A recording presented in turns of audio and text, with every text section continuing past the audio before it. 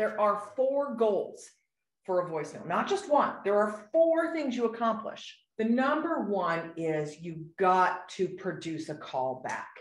That's what you want. You want that selling time. Now, it's important we make that distinction because all too many of us try to sell over voicemail. No, it's a hard no. We'll talk about that in a minute. But the second thing that you accomplish when you're leaving a voicemail is it's a brand impression. It's a billboard. I mean, as long as you don't screw it up too badly, right? You're leaving a positive company impression. And those impressions are the things we count as touches. You're looking for 8 to 13, folks. I know you wish you could talk to them, but just consider half your job, all right, 3/4 of your job, marketing, because you're leaving those voicemails. The third goal of the call is to leave a positive you impression. Okay, you're going to brand your company, but you're going to show your personality. And that's going to produce a call back faster than your company impression.